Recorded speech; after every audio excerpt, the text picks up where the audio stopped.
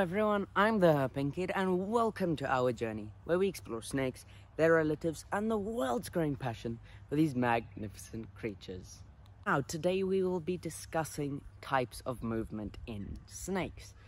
It's quite a lot more complicated than one would think. There are 4 primary types of snake movement. The one you're probably thinking of right now is the serpentine motion, the S motion, that a lot of snakes do actually display, but it's not all snakes, believe it or not. Before we do discuss the types of movement in snakes, we do need to discuss why they can move without actually having legs. Snakes have plenty of specialized features that allow them to move along their stomach on the ground without legs. The first and probably one of the most important is actually their flexible bones. Now, if you think of a human bone, if I were to put too much stress on my femur or tibia, it would snap in half.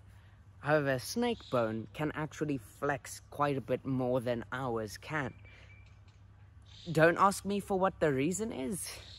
I don't know, but if you do really want to know, comment down below.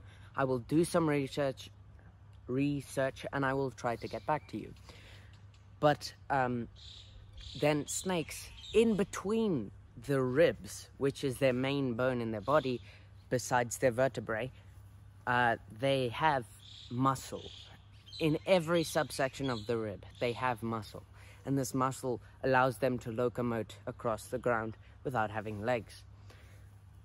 Now, the most interesting and probably unexpected feature is that snakes are able to alter the positioning of their scales so that they can change friction levels on whatever surface they're climbing or moving along.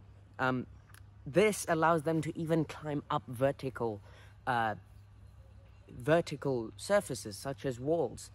If you haven't seen a snake climb up a wall, I highly recommend Googling it because it is so interesting and so cool.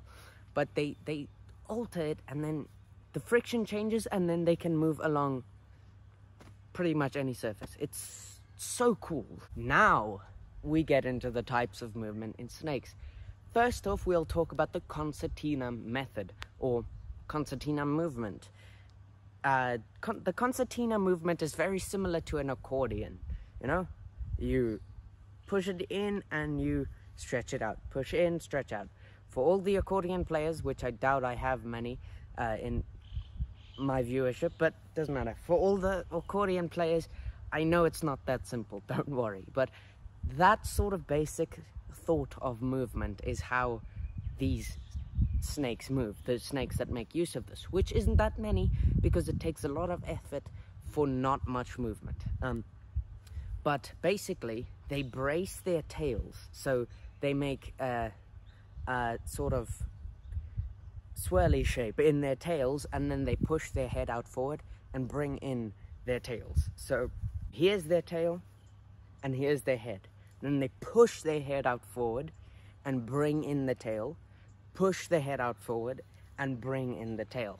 It's very cool, but as I said, not very effective for quite a lot of energy output, so it's not used by an awful lot of snakes. So next we have the side winding movement. Now, this type of movement is my personal favorite type of movement because these snakes, it's just extraordinarily unique and it's just the best. But they throw the front bit of their body forward, like they curve their body sort of in very abstract sort of curves, and then with those curves they throw those curves forward. First the front bit of their body, then the back bit of their body, then the front bit again, back bit, and they do it so quick and it's just the best. If you haven't seen it, please do Google it. It's just the best. I know I said that so many times already, but it is absolutely extraordinary. Google side winding snakes and you'll have a good laugh. Next we have the rectilinear movement. This movement is actually one of the more scarce movements that not an awful lot of snakes use, but it is also one that not a lot of people know about. This rectilinear movement entails that snakes are moving like millipedes or centipedes. So they're walking on their ribs. It's crazy, it is. But they pretty much move in a straight line until they want to turn. If they turn, they just turn and then continue moving in a straight line. It's extraordinary. They use their ribs there as legs. It's something else. Do Google it if you haven't seen it. I know I've been saying this a lot, but please do. It's quite interesting. Now for our last type of movement is the very stereotypical serpentine movement. This movement is like this. It's moving in an S shape with their heads leading and going from side to side and their body follows.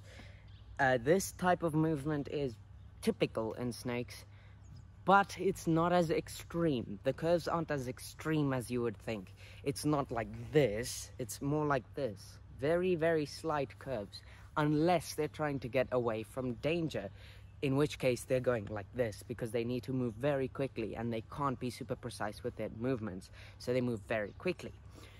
This movement does have its downsides, such as it's not very good at locomoting on smooth surfaces, such as tiles, for instance. But in terms of rough surfaces like grass or gravel, it's excellent. They can move very quickly and effectively. Now, this movement is utilized by a lot of snakes, such as the mambas, black mambas, or cobras. A lot of different types of cobras use them as well. And yeah, most elapids use this type of movement. Hit that like button if you enjoyed, and consider subscribing for more snake and animal content every Monday and Friday. And I will see you next time.